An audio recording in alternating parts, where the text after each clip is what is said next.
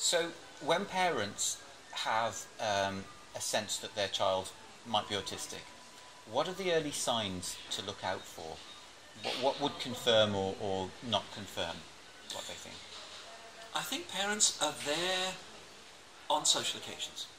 How interested is the child in their peer group, in looking at and watching people? Are they more interested in objects than the social world? Is it also an issue that they're not reading the cues of what to do and what to say in certain social situations? Are they preferring isolation, or are they actually engaged with others but in an authoritarian bossy boots way according to their rules? Or are they observing, analysing and imitating people to try and work out what to do? So it's the social side, usually mum, senses, overwhelmed, can't cope, not reading the cues. I've got to be the social guide. Despite intelligence, that person is not understanding the social world.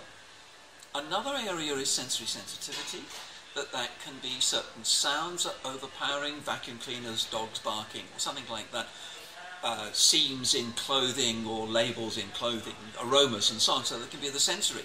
There can be meltdowns that are extremely intense, and parents try as best they can to distract, console and use affection. You find, I just got to let it go, let the storm pass and then they'll be okay.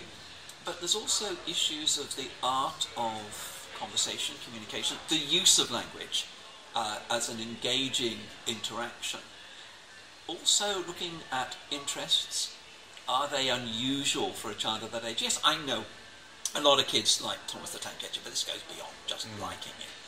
And it's also showing abilities in certain areas that may be Lego models that they're very good at. It may be music, it can be talents, but in the social, anxiety, sensory and motor coordination of clumsiness, you think, needs help.